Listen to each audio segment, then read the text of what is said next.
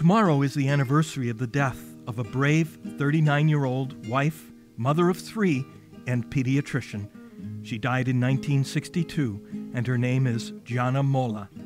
Hello, I'm Father James Kubicki, and perhaps you've heard of Saint Gianna, whom St. John Paul both beatified and canonized. She's famous because she chose to save the life of the baby she carried in her womb rather than to have an abortion or hysterectomy that would have ensured the removal of a tumor. She opted for a surgery just to remove the tumor, and it was successful, but after giving birth 7 months later by a C-section, it was discovered that she had a severe infection from which she soon died. Here are excerpts from letters that she and her husband Pietro wrote to each other.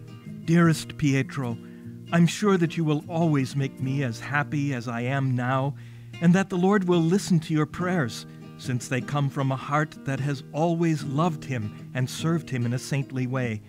Our wedding is just a few days away now, and I feel very moved to be so near receiving the sacrament of love. We will be working with God in His creation. In this way, we can give Him children who will love and serve Him. And a few weeks after the wedding, Pietro wrote to a friend, "Her holy virtue, the gentle goodness and affection of Gianna, all her cares, give me the full joy and serenity which I asked of Jesus on my wedding day. With Gianna, I am sure of forming a truly Christian family on which she will know how to draw the most beautiful heavenly graces. We have begun and will continue with perseverance the daily recitation of the Rosary.